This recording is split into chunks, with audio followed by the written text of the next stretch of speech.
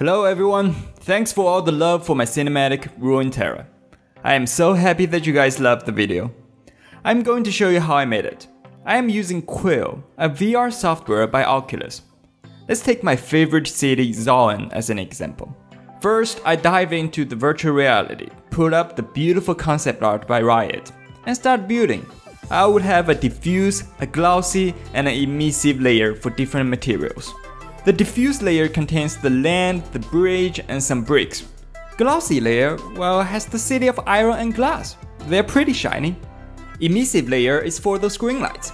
I gotta admit, doing 3D is so much fun when you're actually in 3D.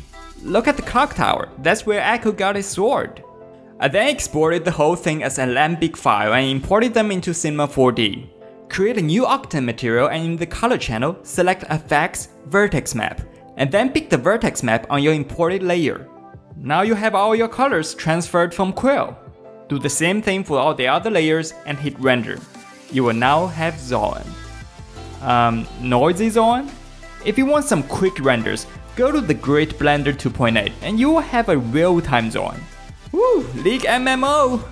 Well, that's it. I am planning to make a series of League animations soon, so subscribe to this channel and I'll see you on the next one. Thanks for watching.